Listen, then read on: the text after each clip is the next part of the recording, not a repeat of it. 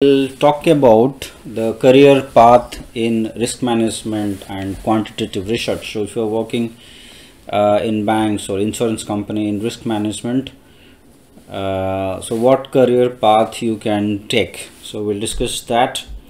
Before that, let me talk in brief about the job profile of a risk management expert, a quantitative risk management expert in banks and insurance companies.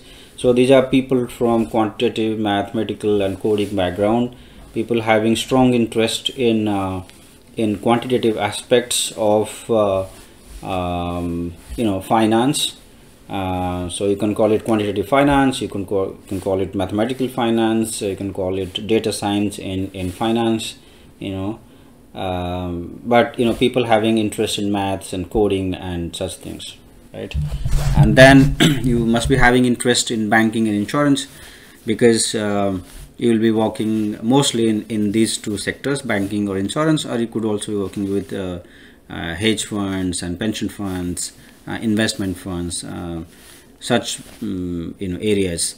Lot of these people also do professional certification in risk management, for example FRM and CFA, CQF, but it's not mandatory. I've seen more people without these certifications than with, so it's not mandatory but nice to have. Then you must be having interest in regulation, because risk management and banking is all about regulation. Unlike similar positions in other sectors, for example, you are a data scientist in e-commerce company or in manufacturing company, you may not have to deal with regulations a lot, but in banking and financial service companies you will have to deal with regulation a lot. And then most of your time you will be spending in banks, insurance companies and fintechs. I've rarely seen people moving from risk management to other fields. You could also work for consulting firm, research firms. You could work for KPMG, PwC, such companies, but it's unlikely that you will, after working for many years in banks, you will move to, let's say, a e-commerce company. That will be a change of your career, but your skills will be very less useful there. So what is the career path? How does it look like? So you start with a junior analyst, junior quant. You could be a fresh out of university with a bachelor's degree or a master's degree or a PhD, or you have someone with just 1 or 2 years of experience. So you have less than 3 years of experience and you are a junior analyst, and then you move on to become a senior analyst with some experience. You become a senior analyst, and then you become a team lead, you manage a team, and then you could also become a team lead for a bigger team, right, with more people. There are different types of designations. So I'm not going to spend much time on the actual designation of such people. In some banks you call it vice president, in some banks you call them senior risk manager. So there's a lot of these designations. So but the role is more or less the same, like you lead a team of 10 people or 15 people, 20 people, right? And then you become a senior vice president or a department head, a director, right, where you manage more people, like 30-40 people. You also do a lot of other activities, HR related activities, delivery activities and stakeholder management activities. I'll discuss in detail in the next few slides. And then finally you could be head of a very big department. You could be CRO of a given business unit, or you could be a group CRO, like CRO of the entire bank, or you could be CRO of a given country, right? A big bank has many CROs, right? Each country will have its own CRO. CRO means Chief Risk Officer. So you could also be, you could also reach that level. And usually that is after 20-25 years of experience in banking risk management. So you start with 0 to 3 years of experience as a junior analyst, move on to become a senior analyst and team lead in next 3 to 5 years, and become a team lead or vice president after 8 to 9 years, and become a vice president director after about 10 to 12 years, right?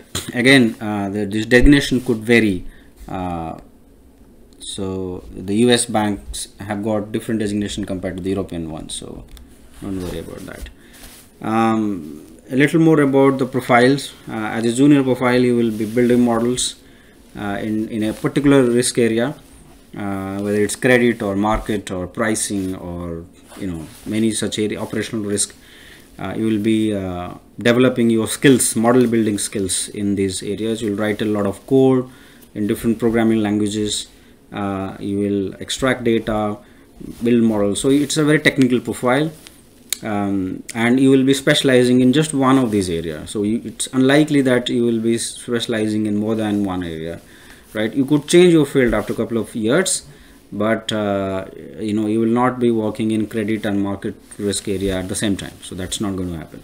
You will also be learning a lot of products, financial products. Even with a finance background, it is unlikely that you will be knowing much before working in bank. So you will be learning a lot of products, financial products. You will learn about regulations and how to adhere to regulations. So that's also important. So a junior profile is a very specialist type of profile where you will be developing your skills in a niche area, in a given area. Then as you move on, as you become a senior analyst, you first of all, you will be an expert in a given area, because you have now worked as a junior analyst for a couple of years, and you have a high level of expertise in coding and quantitative research and some of these products. So you should be able to coach the junior analyst. So that's your role. And at the same time, you'll also be working a lot hands-on. So you'll be developing models and writing code as well.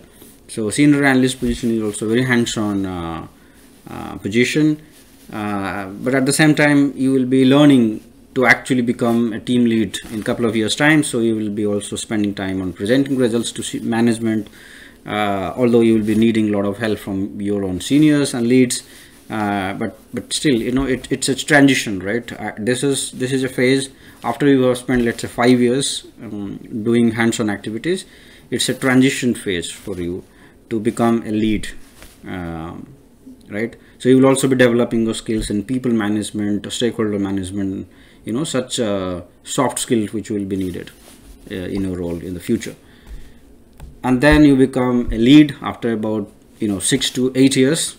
People who are really good, they become team lead even after 6 to 7 years, but it could usually take about 7 to 8 years. So you are an expert in more than one area.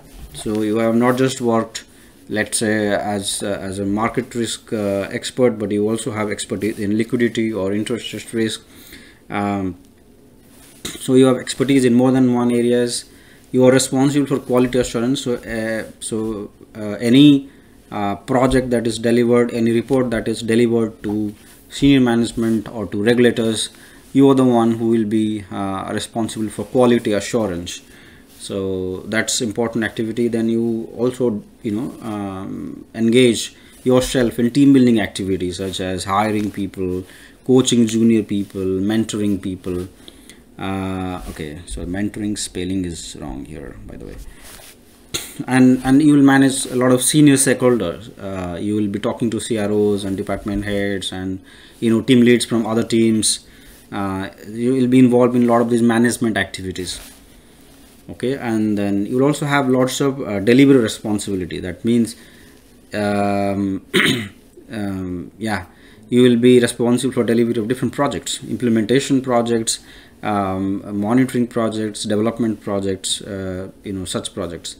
And you might also be involved in communications with regulators and auditors, although probably not at your level. Sometimes it happens at a bit higher than you, right, the department head or director level. But still, right, if you're leading a team and you have expertise, your expertise will be needed while communicating with regulators. So you'll still be needed in meetings with regulators and auditors, right? You'll also be training a lot of people, project managers, senior analysts. So you will do a lot of such activities, coaching and mentoring related activities. But again, this is in many banks. Actually, this is again a hands-on role. I know in many banks, especially in the US bank, you will still be writing code as a team lead. You will still be developing models. You will be doing quality assurance. You will be doing the review work. You will be writing report. So it's a very hands-on role as well. And I have seen also people with 15 years of experience working at this level. So it's not a surprise that you will just be doing people management. That's not something you could expect. It could be a mix of both, people management as well as content, process as well as content, but it could also be a fully content based, or it could also be fully people management based role. Then you have a little more senior positions, vice president and directors. Again, don't go by these designations. In some places, a team lead can also be a vice president, but and in some other places, you call them actually senior vice president.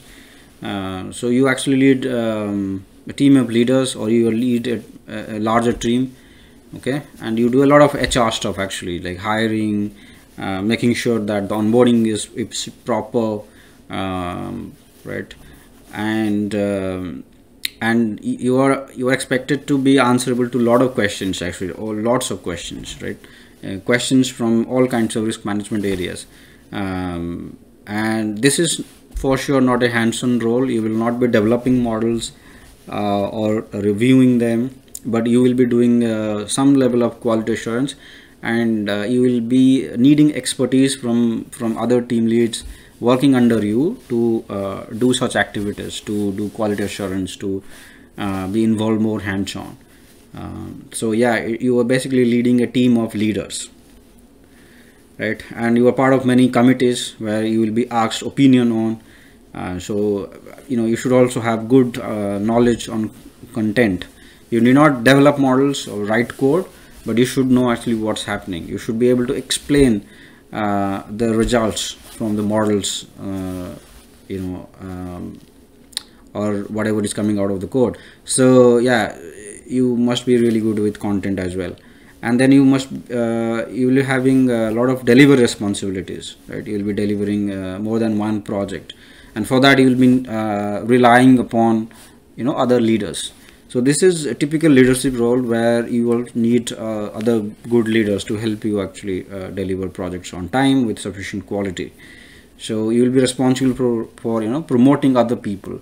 So the ones you really like them to be leader, and people who are focused and good at delivery, they are the ones you will be needing. So you will be the one who will take the decision who to promote and who to so your responsibility will be more about planning, right, like allocating resources and coming up with timelines for everything.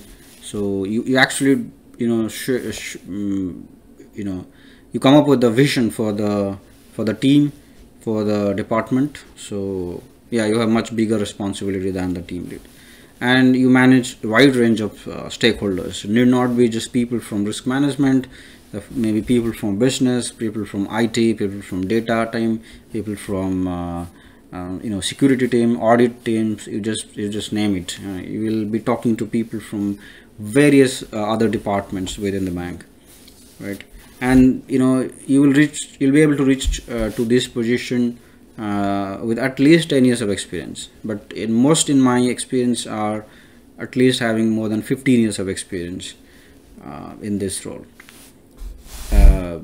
So yeah, this is a very senior role, so you must be having at least 10 years of experience, but on average you must be having more than 15 years of experience. Then you have the MD and CRO roles.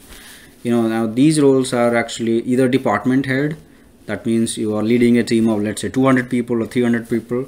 So you are head of department for credit risk management, where there are more than 200 people working, or you are head of department of model validation, where there are 100 people working, or you are department head for audit, right? So that kind of positions, or you are a CRO for a given country, or you are a CRO for a given business line, right? So that's a very senior position. It's a board level position oftentimes, but in very big banks it's actually not a board level position. Then you also have group CRO, that's even a higher positions than this one. But you come up with strategy for the bank's risk management. So you are responsible for department's functioning, overall functioning. So it's a very executive level position actually. where you will for sure not be doing any hands-on, right? You will not be writing report, you will not be writing memos. You will have people to do it for you, but you will be responsible for the outcomes of this. So so it's also a role that requires a lot of content knowledge, unlike in other departments where people from general administration background can perform well. In quant and risk management area, data area, you really need to have knowledge about the area. You must be someone who have been through all this steps, right? You must have worked as a team lead, as a director in the past. Without that, you will not be able to become a CRO or managing director in risk management, because you will be asked a lot of questions which are very content related also.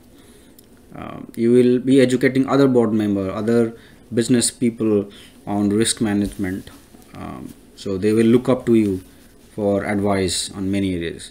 You will be talking to government, you will be talking to media and regulators sometimes, and that's not easy to do unless you will really prepared and you have the experience and expertise to do.